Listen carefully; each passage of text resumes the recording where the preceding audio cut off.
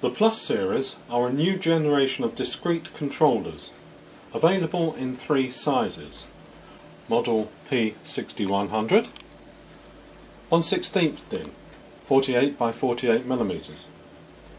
Model P8100, 1/8 DIN, 48 mm wide by 96 mm high, and P4100, 1/4 DIN, 96 by 96 mm.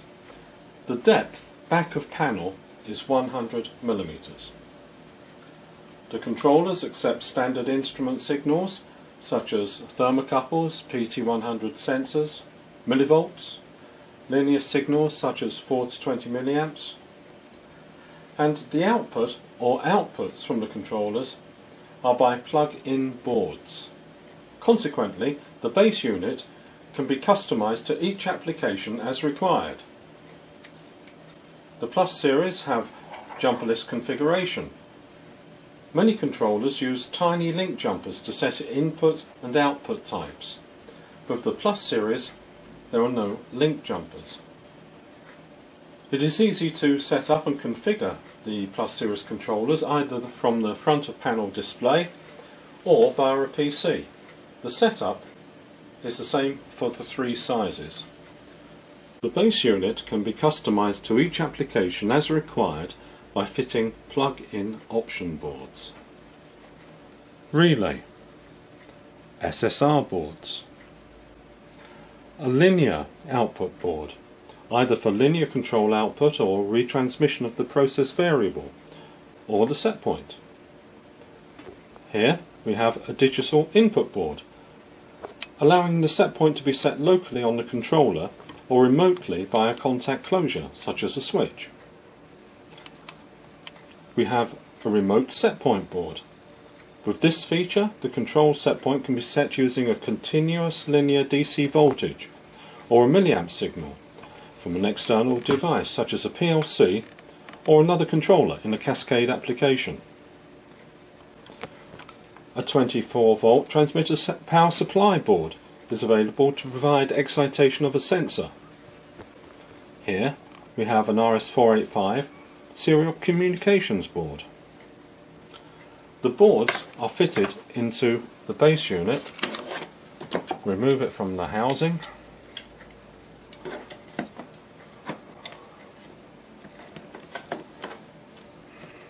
And then just simply fit the boards.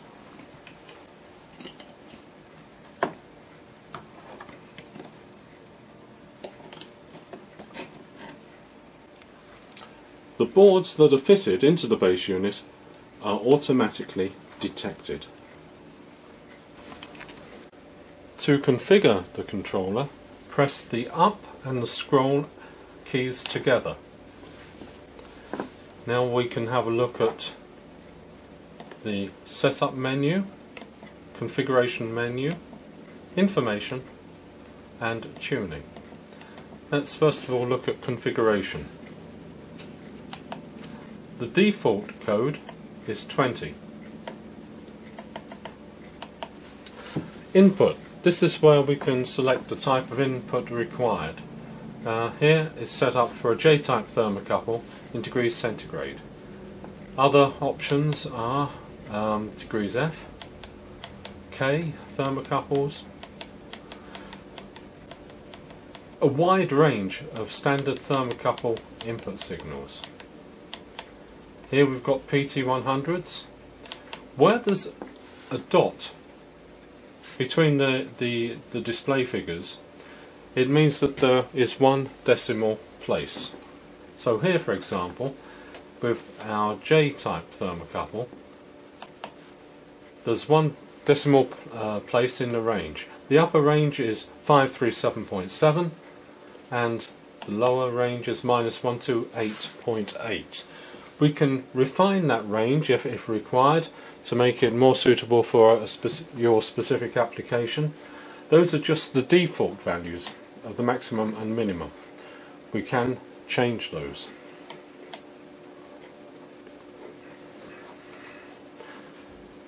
Moving on,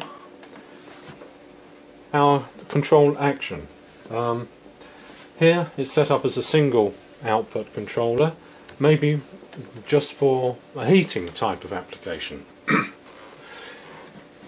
If we had a cooling circuit as well, we'd want a dual control output. Type of control action, either reverse or direct acting. Here's where we can have some alarms fitted and the alarm values. In this instance, on output 3, I've got an alarm board fitted.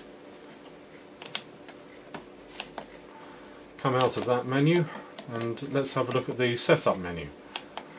Default code is 10, and this is where we can set our PID terms, the proportional band, integral, derivative terms, set point, upper and lower limits. We can change the set point, maximum and minimum values.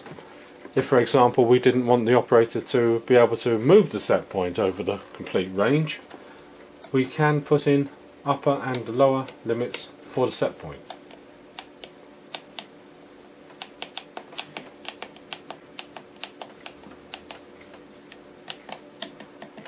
Information. This gives us details of the the input for the controller. Universal inputs. Our output on output 1 is an SSR output. There's nothing fitted in option slot 2, but we've got a relay board there in option slot 3. Date of manufacture, in this case it's September 2011, and the serial number of the controller. Tuning. This is where we can select the tuning. Pre-tune, self-tune.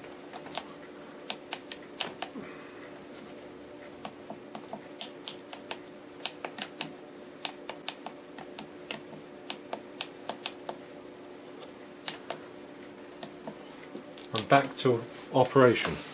Connections are made to the controller by screw terminal connections at the back of the housing. There's also a termination diagram on the housing as well. The controller is available, suitable for a power supply of 100 to 240 volts AC or 24 to 48 volts AC or DC. For further details, please go to our website www.wardindustries.co.uk.